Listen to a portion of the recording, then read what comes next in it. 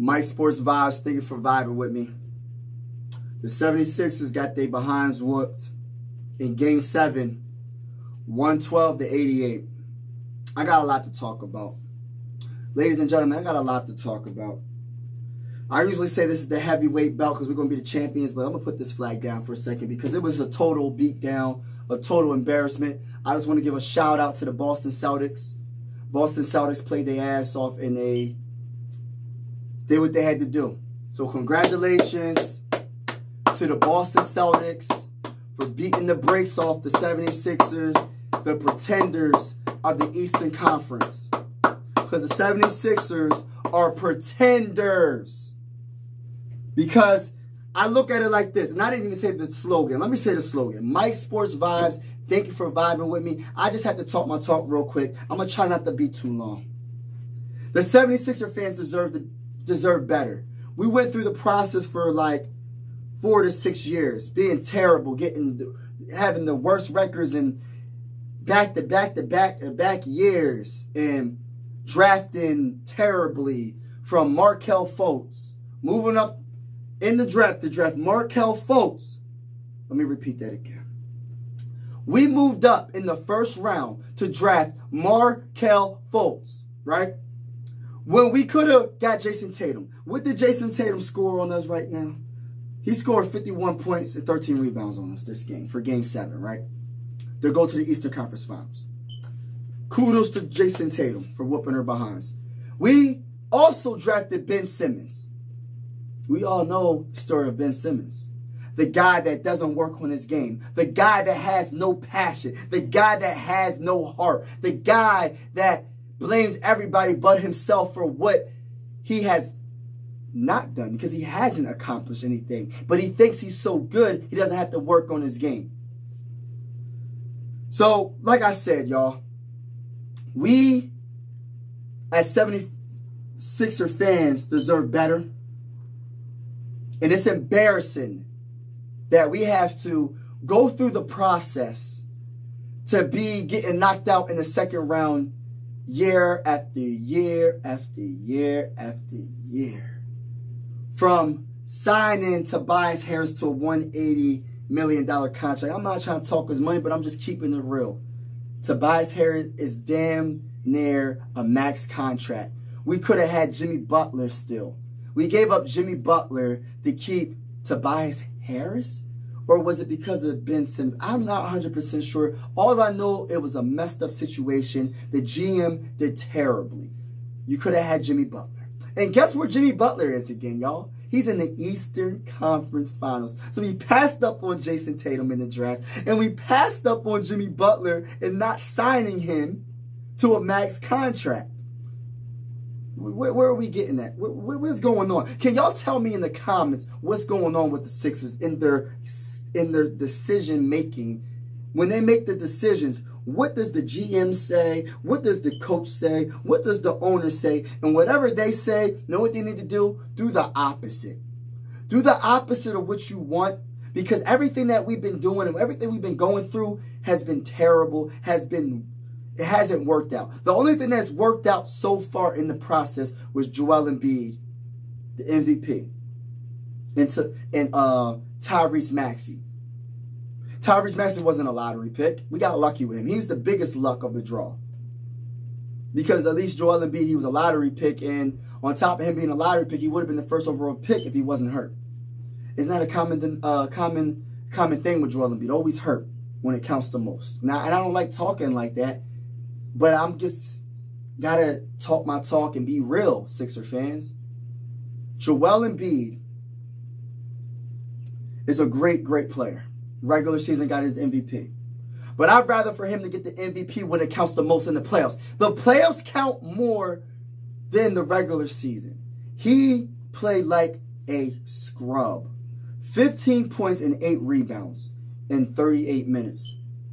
When at halftime, he had 13 points and 1 rebound. So for a whole half the game, you only had 1 rebound. So you only scored 2 more points after the first half? And you're the MVP? Now, Jokic people actually have a point. Well, not really. Regular season is different from postseason. Jokic is balling his behind off right now in the postseason, where it counts the most. Jokic wasn't the MVP for the regular season. Joel Embiid deserved it. I'm not going to take that from the man.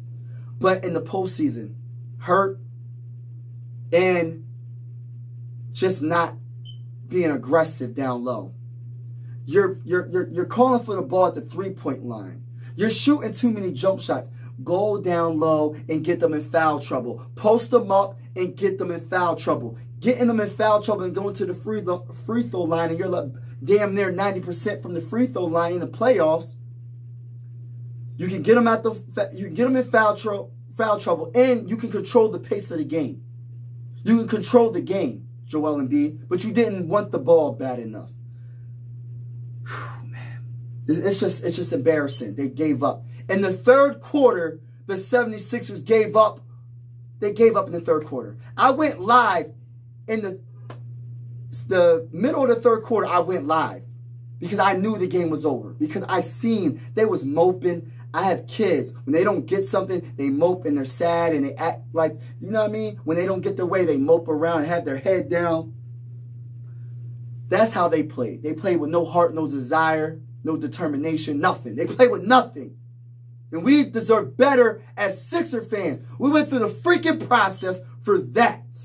For that, that's the best you can do. I didn't even get to James Harden. James Harden, all right, what did he have? 9.7 assists and 6 rebounds. Lord, please. All right. I'm going to say this. James Harden, you better leave. I don't want you in a Sixer uniform no more. You played like elephant crap. You know that a giant elephant, what comes out their butt, that's how you played. Like elephant crap. It was terrible. You didn't control the pace of the game. Stupid turnovers. No determination. Driving to the lane trying to expect the foul instead of going in and get in the basket.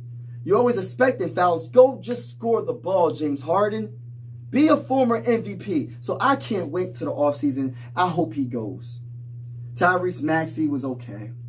But how can Tyrese Maxey ball when your MVP and James Harden balled like crap? It's not going to happen. Tobias Harris, 19 points. Whatever. PJ Tucker played pretty good in the first half. Hit a couple of threes. Kept us in the game. It should have been a blowout in the first half, but we just couldn't get over that hump. And then the Celtics made that 9-0 run and got the lead at halftime. We should have blown them out in the first half. No, didn't have that killer instinct. Didn't have a desire to win this game. And it all goes back to Joel Embiid, the MVP. I hate to say it. I hate to say it as a diehard Sixer fan and as a supporter of Joel Embiid. I hate to say this, man. But we might need to start looking at trading Joel Embiid. We might have to start looking at trading Joel Embiid. And I hate saying that. But while his value is still high and him winning the MVP, we might need to trade him while his value is high to get the most back.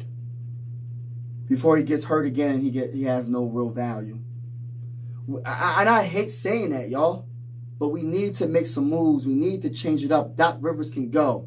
James Harden can go. Everybody can go.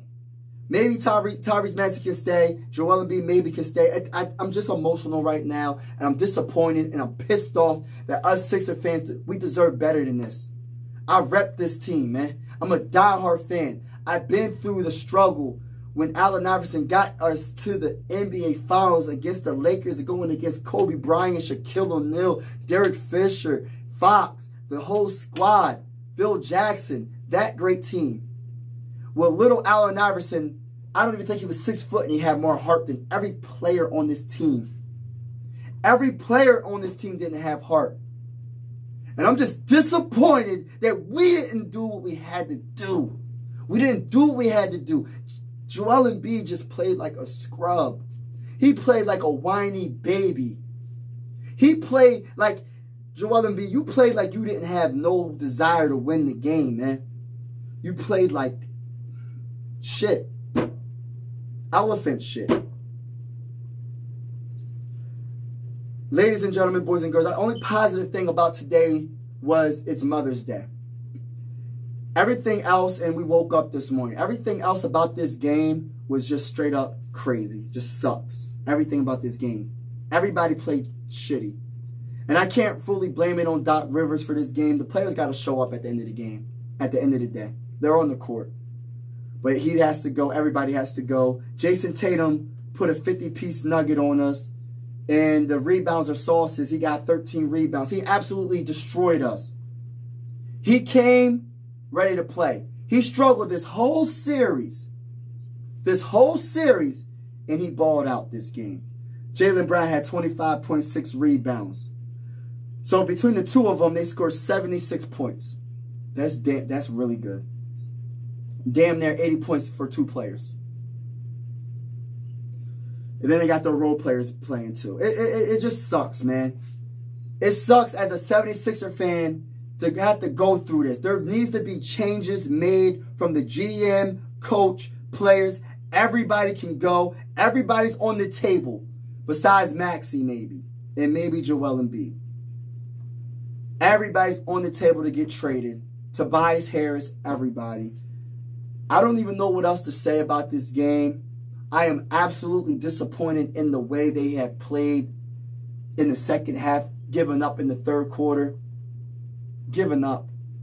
The chance to go to the Eastern Conference Finals since 2001, and you give up in the third quarter. You was only down by like 15, 14. You still got the rest of the third quarter and the fourth quarter to come back, but you gave up. You gave up because you had no heart. You had no mental toughness. PJ Tucker was supposed to give us that mental toughness. The common denominator is Joel Embiid. He doesn't have that mental toughness. I'm sorry. I'm just watching the body language. The body language spoke to me, and it spoke as if he just gave up way too quick. He gave up way too quick. It really sucks, y'all. I don't even want to get into the stats. I just know we got our behinds whooped. We got our behinds whooped. But I'm going to get into the stats anyway, right? The Celtics shot 47%. We shot 37%. The Celtics shot from three 44%. We shot 21%. Really? Where's the defense? Free throws. Doesn't even matter. Assists, they out-assist us. We had the same amount of blocks. They had more steals. We have more turnovers, 12-7.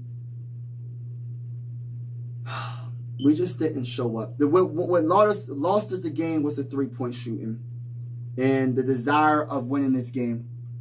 Point blank period. We need to make moves in the offseason. We need to trade some people. Not sure, but possibly for the right pieces. Anybody can go. I'm disappointed in this freaking team, man. I'm pissed off. Us Sixer fans deserve better. I am sorry, Sixer fans, that you had to watch that bull crap. I'm sick of this crap, man. Terrible. Terrible.